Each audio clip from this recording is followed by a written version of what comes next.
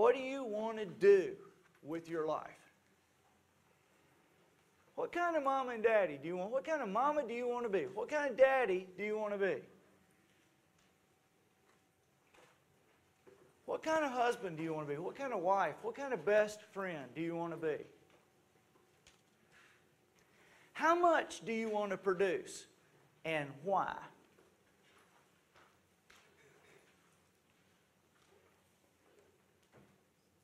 How much money do you want to earn and why? What are you going to do with it? I really believe that there is a great reason to know ahead of time what you're going to do with it. I don't think a great deal of blessings often come to people who have a lottery mentality. What are you going to do with it? When you earn it, what are you going to do with it? Who's going to benefit? And for how long? Think about the 7 decisions. What have you learned there? How are you already living them in your life? How will they affect your future?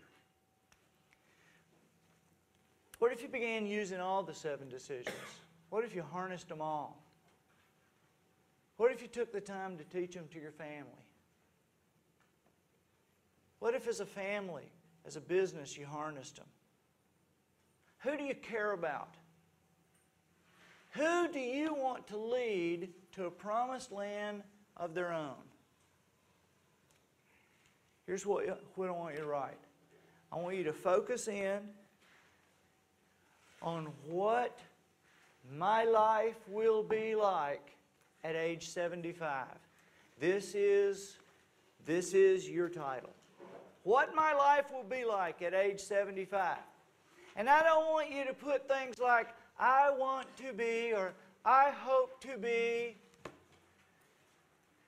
I want you to spend time putting, I will. I am going to. I don't want any intentions, remember? How much power is there in intention? None. What will your life be at age 75? Where will you be living? Where will you wake up every morning? Who will you wake up with? Where will you go? Where will you eat breakfast? What will it be like? What car do you drive? What's outside your house? Where is your house? Where's your family live? What do they do? What have you created? You're 75 years old. What have you done?